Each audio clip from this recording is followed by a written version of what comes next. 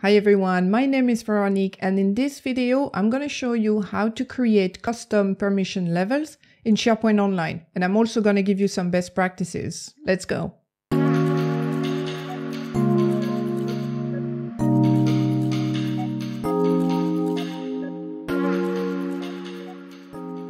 Before creating our own custom permission levels, let's have a look at what they are. I'm on a SharePoint site and I'm going to go into the Documents library.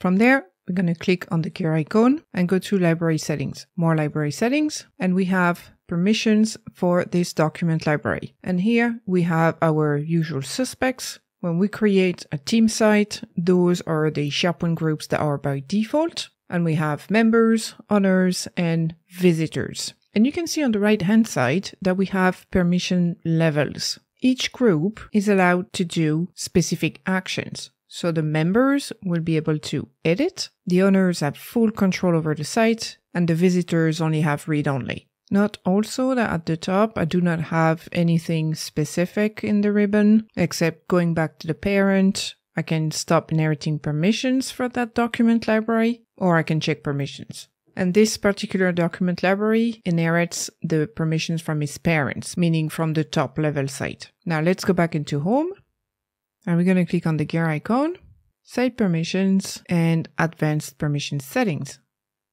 We can see our 3 SharePoint groups, but this time we have more options in the ribbon, and we can see the permission levels. So let's click on this. And you have a little bit more information about what each permission level is doing. So the full control has full control on the site. The design can view, add, update, delete, approve, and customize. And then we have the edit, the contribute permission, and the read permission. And this is where we can create our own permission level. But before we do that, let's talk about the best practices. When you want to create or you want to modify a permission level, the best practice is not to touch the built-in permissions that we see. So for example, we have the edit permission, and let's say that you like this permission, but maybe it does too much or not enough. We would not want to click on edit and then start modifying. If you want to start from scratch, we can click on add permission level, and then we give it a name, a description, and we start ticking boxes. But there's an easier way if you're interested in one of the permissions already. So let's go back, and I'm going to choose the edit permission. I'm going to click on it. And remember, I'm not going to modify this one, but if I scroll down, I have this copy permission level. And it's ticking all the boxes that was in the edit permission. And now I can give it a new name and start unchecking boxes if I'm not interested in them. So let's give it a name. And we can also give it a description.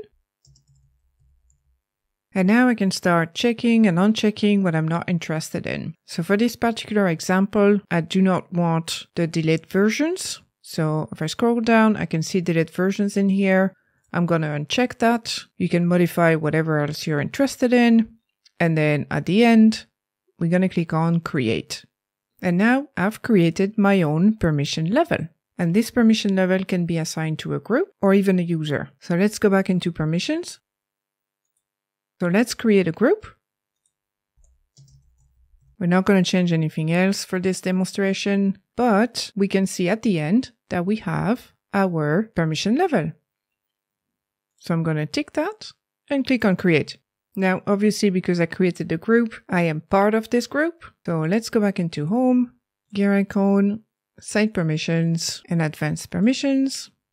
And you can see that now I have my new group with the correct permission level. And because the Documents library was inheriting permissions, we should also see this group with that permission level assigned to it. So let's check Documents, Library Settings, Permissions, and indeed we have our group test with the permissions level. And so that's how you create your own permission levels in SharePoint Online.